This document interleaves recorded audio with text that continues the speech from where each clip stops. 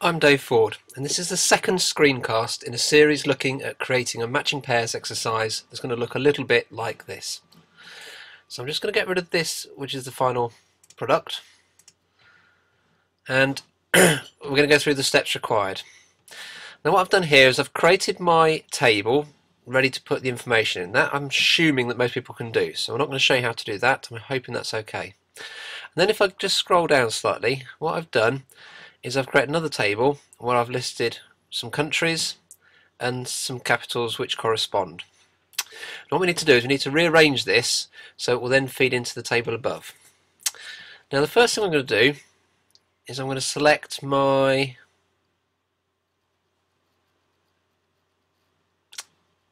country and capital, and I'm going to sort them alphabetically. So it's now put England at the top and Wales at the bottom, and the capitals are still lining up. Now it's important that the capitals line up with the countries so that we can use this for checking later on. What I'm now going to do is create the order in which the answers are going to appear in the table above. So to do that, I'm going to select my capitals and I'm going to copy, so Control C, and then I'm going to paste them over here. What I'm now going to do is add a couple of extra dummy answers. Oops, spelled that wrong. So I'm going to add in Oslo. In fact, I'm going to spell Cardiff correctly. I'm going to add Vienna, and I'll add Lisbon. So I've added in a few extra answers, and I'm now going to sort this list alphabetically. Now it's recognised that I could expand the selection, but I don't want to. I want to only sort this little part of the list. So I click on sort, and now I've got these capitals in alphabetical order. So I'm going to come back up to here, and there's two ways I could do this. I could just click on the cell and go equals to, which is probably the easiest way of doing it, and that means that's equal to England. And if I then copy the formula down, it will suck all of the countries from the table below into this table above. Now for the capital, this is what the student's going to enter, but we can enter some validation. So on the data toolbar, we've got the option of data validation.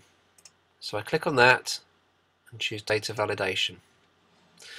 Now under the settings, I'm going to choose a list.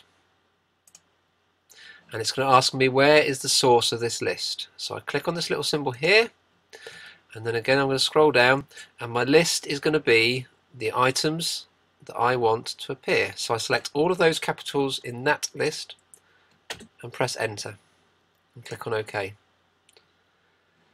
What it's going to do now is it's going to give me those options there, and when I add one, it will add it to my box.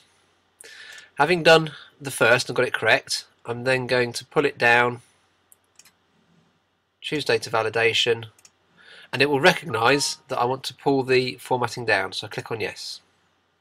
Now I could have just selected the whole region and then done the data validation in one go, or you can do one cell once. It depends on how big an area you're working. If I'm working on a big area, I'll generally do one cell first, check I've got it right, and then I'll copy it down afterwards just because it's slightly easier. What I'm then going to do is format my cells so that the students know that they need to enter some information. So I'm going to choose a cream colour, and same again for where you enter your name. What I'm now going to do is I'm going to make these cells so that they're unprotected. So I right click and then go to the protection tab, and I make sure that that is not ticked. And the same again for that one. Okay, so I'm making sure that that is not ticked. What we're then going to do is in the next screencast I'll show you how to check the student answers.